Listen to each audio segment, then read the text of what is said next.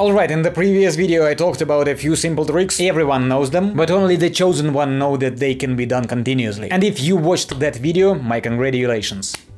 In this video I will show you tricks that every self-respecting pen spinner can do at least 2-3 times. These are the most popular and well-known continuous pen spinning tricks, but not the easiest ones. Not at all. My personal record for the most mastered one is 8 rotations maximum. On the other hand, there are people who manage to do them more than 1000 times, and sometimes it is not even limited to that. Very impressive. I have no idea why I can't do that. Because doing them is quite fun, and they look so amazing that it makes surrounding people's jaws drop in surprise. Moreover, they are great finishers for any combo, and overall, they are great time killers. After watching this video, write in the comment what are your results for each trick at the moment, and in a few months we will come back here together and see how much progress we have made. I have conditionally arranged the tricks from the list by their popularity. And first, of course, will be busts.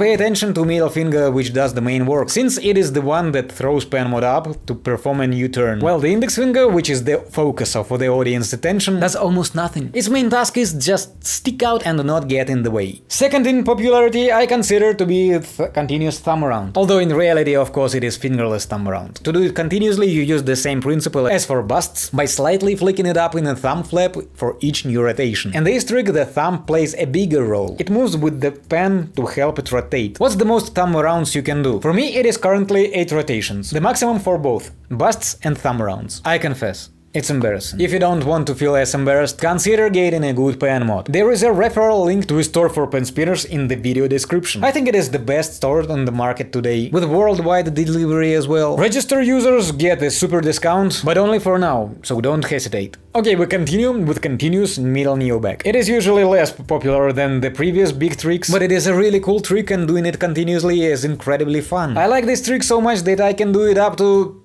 3-4 times.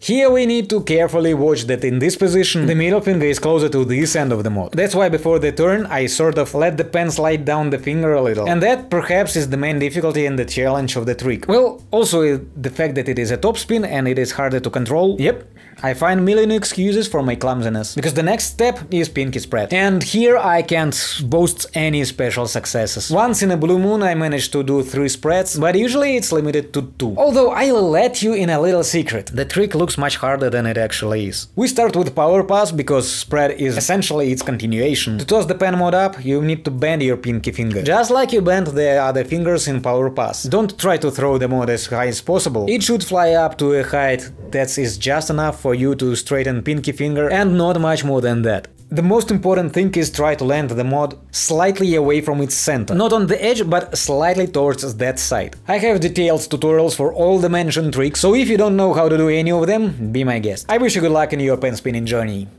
Cheers!